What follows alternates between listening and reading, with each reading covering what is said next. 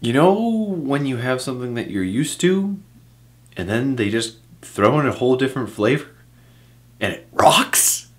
That's what just happened.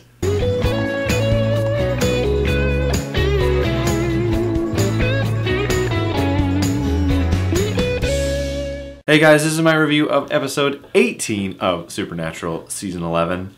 Whoa!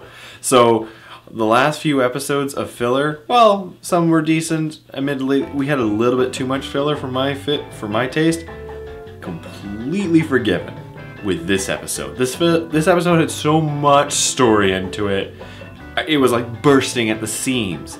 And one of the people who kind of get a little bit pushed to the side is the main characters, the Winchester brothers. They actually really don't have a part in this episode. They are witnesses. They are basically passengers, because this episode is all about Crowley, Lucifer, and the darkness. We see that the darkness is recovered from her WMD with the angels, which actually is interesting because I didn't think it had done that much of a damage on her, but actually it really did shake her up, and she's being fixed by someone. Now, I won't reveal who it is till the end of the episode, but this is a character that has reappeared and now changed sides and is helping the darkness. And the darkness is basically like, you know what? Let's do it. Let's call him out.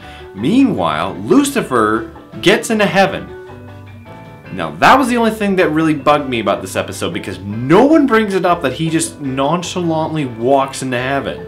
Because if I'm correct, that was the whole point of him wanting to destroy the world, is because he was cast out of heaven, which means that he can't get back up there. So what's the next best thing? Destroy everything that God made, which is Earth and all of its humans. So the fact that he kind of gets up there was a little bit weird. However, it was very interesting seeing him convince the angels that, yeah, God sucks. You might as well just join my team, and while you're at it, you can call me God too. That was great. Crowley, on the other hand, is... Okay, the episode starts in Saudi Arabia. I was just laughing because they film it out here. They film it out in British Columbia. And Saudi Arabia was just the last thing I ever thought they would ever film out here. And it's clearly a green screen, but it was still really funny. He has found the Horn of Joshua, which I believe. What I found out was they actually really don't mention who, what, importance, Bible reference, nothing. It's basically just a hand of God weapon, which they want to use, or at least Crowley wants to use, to actually get Lucifer back in the cage. He's more focused on getting his revenge against Lucifer for making him act like a dog.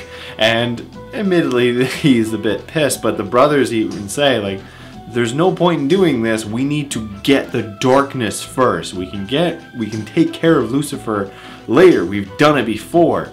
But the darkness is what's the matters, and there's this constant sort of, it's this bickering bitch match between those two, and admittedly they kind of don't, this argument just basically goes around in a circle because you're waiting for when the last 20 minutes. The last 20 minutes is nuts. There's so many twists that happen in this scene that I didn't expect them to happen, and the cliffhanger of the ending, holy shit, damn, the ending's gonna be amazing.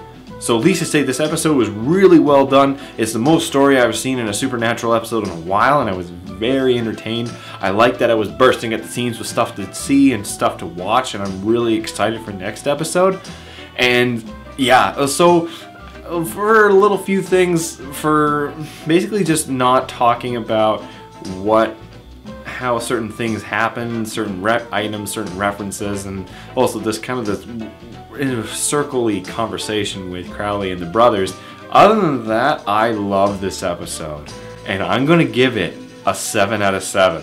I'm rating this with the episode where we were left with that cliffhanger back in the fall of last year, where we didn't know if Sam was gonna say yes or not to the devil.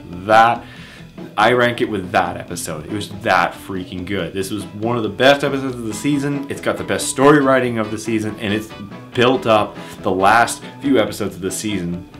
There's only one issue I have, and I wonder if they pull all their cards, if they've played their trump cards right now, because all the while this is going on, we still have another season apparently. So I don't know what they're gonna do. I really don't know what they're gonna do. Otherwise, I think this episode is really good. Oh, and then the spoiler. Okay, this is the spoiler. This is the person who came back. So if you don't want to watch it, just End the video now.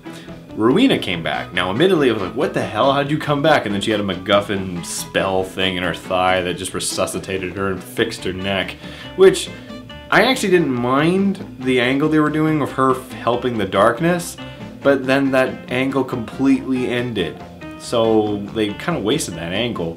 But other than that, I don't care. I was happy with everyone and everything that happened in this episode, and I'm very excited for the next one. But either way, guys, I hope you enjoyed this review. I cannot wait for next week because it's going to be intense. See you guys later.